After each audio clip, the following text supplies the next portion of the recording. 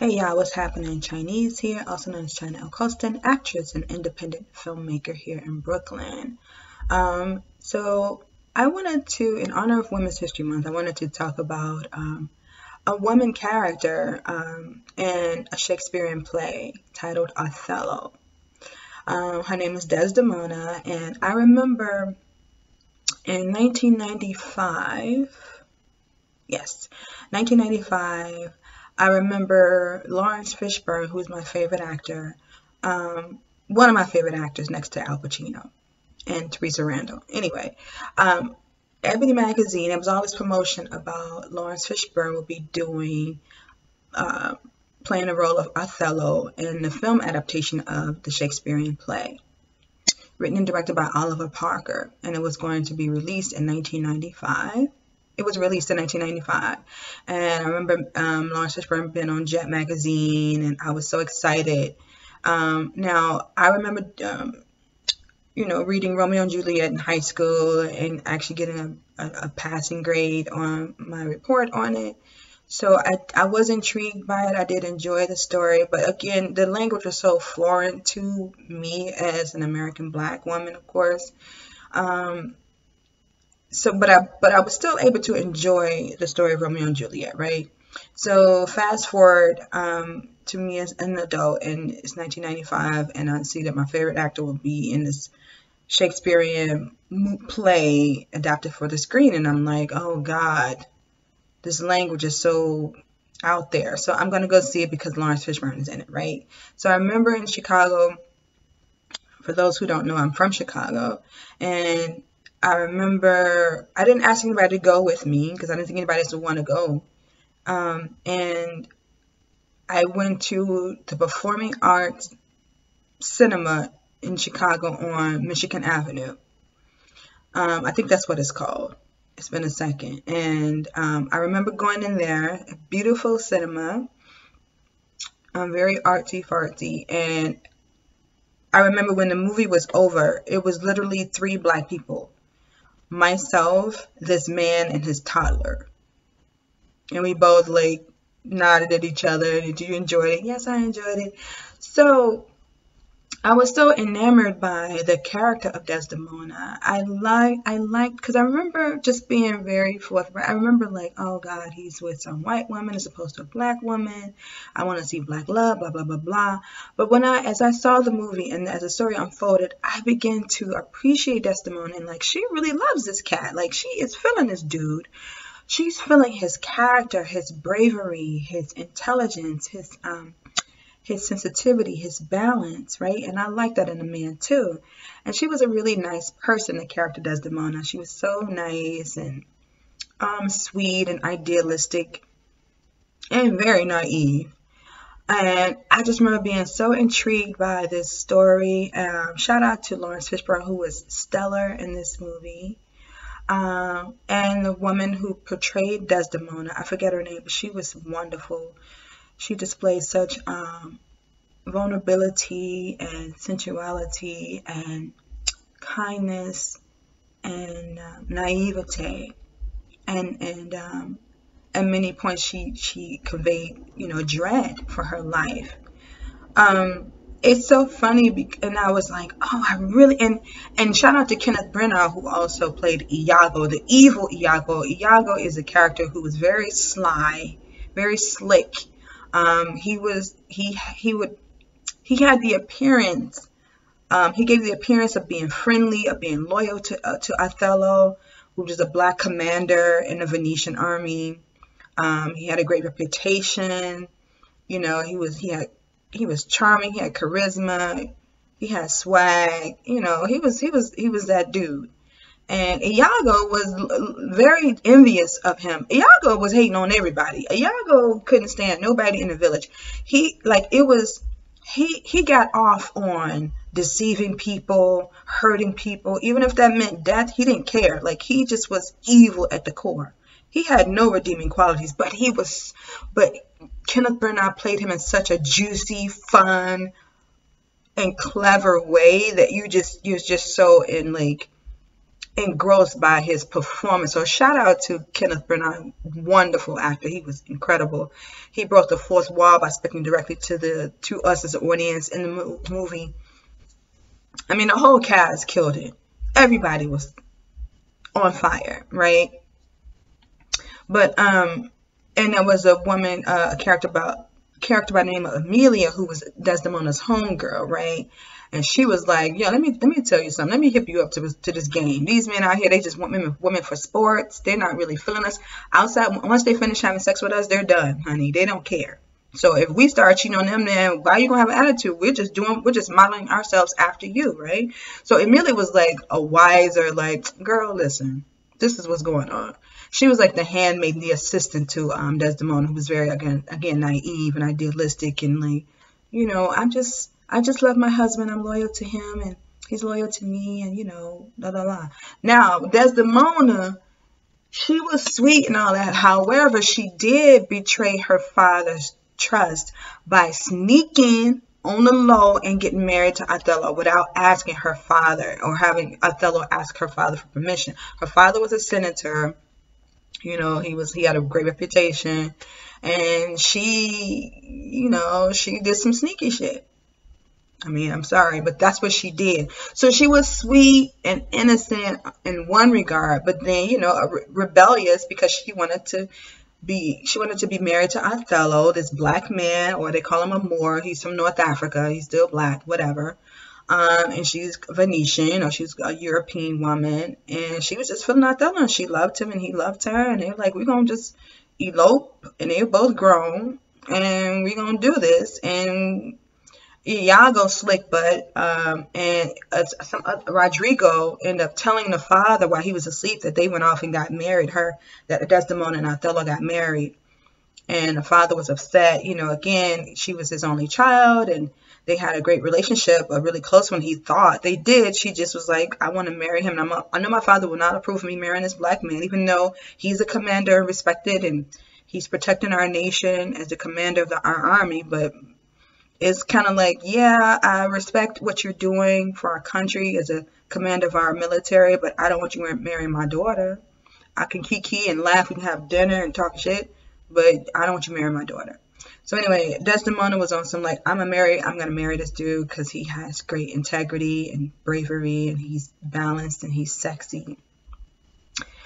So as the movie unfolded, Iago basically was trying to get, Iago was a hater. Okay, he wanted the position that Othello worked for, of being a commander of their military, having integrity and a great reputation. Iago envied that. Right, he envied the relationship that this is my interpretation, that Othello and Desdemona had. Even though Iago was married to Emilia, who was hipping Desdemona to the game of men, he was just that dude. He just wanted everybody to be conquered and to be killed. He didn't care. It was entertainment for him. So because I really like this story and the interpretation of these actors in this film adaptation, I was like, well, I want to learn a Shakespearean monologue, and I wanted to learn Desdemona. Although the character Desdemona is European, Venetian, I connected with her emotionally. I love romance and, a balanced, sexy alpha man, So I related to her, and she just wanted a great relationship. And Othello and her had a wonderful relationship at the beginning of the film, at the beginning of the story. They were loyal and loving and affectionate and wanted to be in each other's company. And then, Iago jacked up everything. So I remember Chicago Shakespeare Theater Company were having annual auditions. It's not called annual auditions, but I forgot. But then they were having open auditions, basically. And I was in a play at the time, and there was this gentleman, an actor. He's a wonderful actor. I don't recall his name, but he had his undergrad in theater. And when you get your undergrad in theater, for those who don't know, Shakespeare is one of the, you have to learn a Shakespeare play. You have to do a Shakespeare play and all the other classic playwrights. That's what I've been told. I don't I didn't go get my undergrad in theater. I learned theater through ETA Theater, through the Stanislavski method. Learned the Stanislavski method through my acting teacher, Cora Harold Johnson. Rest in peace to him. Was a brilliant director, writer, playwright, and teacher. So I didn't learn Shakespeare. However, this guy did. He had the experience, um, and he was a fine actor. So I asked him to help me, basically to help me prepare for the Shakespearean audition, doing the Desdemona monologue. And I remember it was so challenging for me because, like I had to enunciate. He was like, stress, you have to hit your end consonant. And I think it's a Chicago thing. Like we kind of like, we don't really hit our end consonant. So that was an adjustment. Like tapping into her emotionality. That is, I've been acting long enough, or even at that time, I had developed the emotional skill set to convey the various emotional diversity of a character. So that was not the challenge for me. The challenge for me was hitting those end consonants while being emotionally truthful as the character. Yeah, so he really had to really stress hitting the end consonants. Also showing a little more diversity than I thought she needed in this particular monologue, because what's happening in this monologue that I'm going to show you, that I filmed a while ago. In this monologue, she is approaching the evil demon, Iago. Again, Iago comes across like he's sweet and he's kind and he's down for you and he's willing to help you however he can, when this demon is really for your demise. He wants you to be conquered, to be killed. And again, it's entertainment for him. It's nothing for him, right? He's like a sociopath. Like he's totally disconnected, emotionally detached from people, but he gives on the impression that he cares. And so she goes to him and is like, in this monologue, and trying to persuade him, because Othello at the time thinks that she has betrayed him, cheated on him with his friend or comrade, right?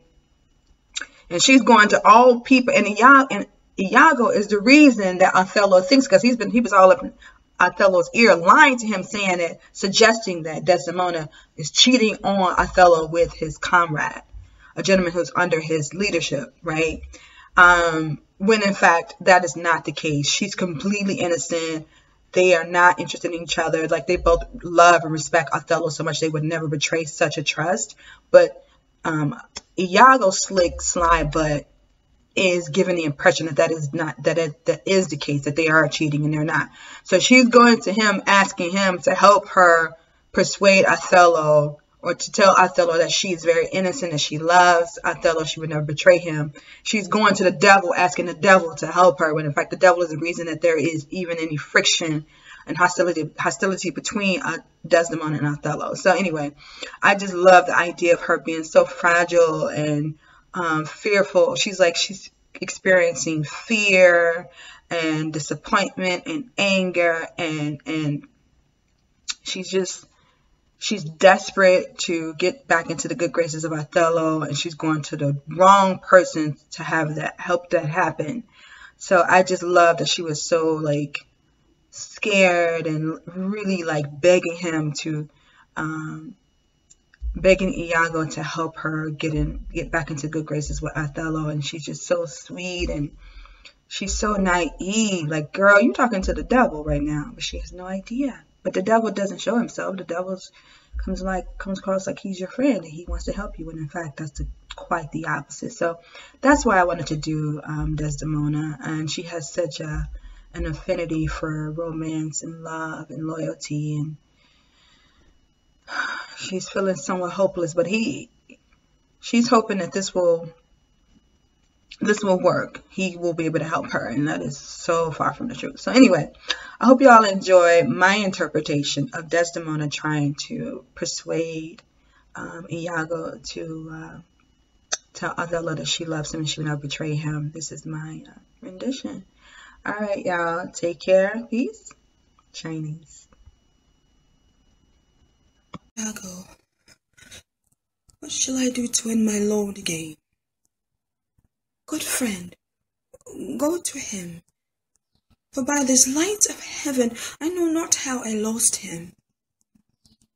Here I kneel, if e'er my will did trespass against his love, either in discourse of thought or deed, or that mine eyes, mine ears, or any sense delighted them in any other form, or that I do not yet, and ever did, ever will, though he do shake me off the beggarly divorcement. Love him dearly, comfort forswear me, unkindness may do much, and his unkindness may defeat my life, but never taint my love. I cannot say whore. It does abhor me now I speak the word, to do the act that might the addition earn. Not the world's mass of vanity could make me.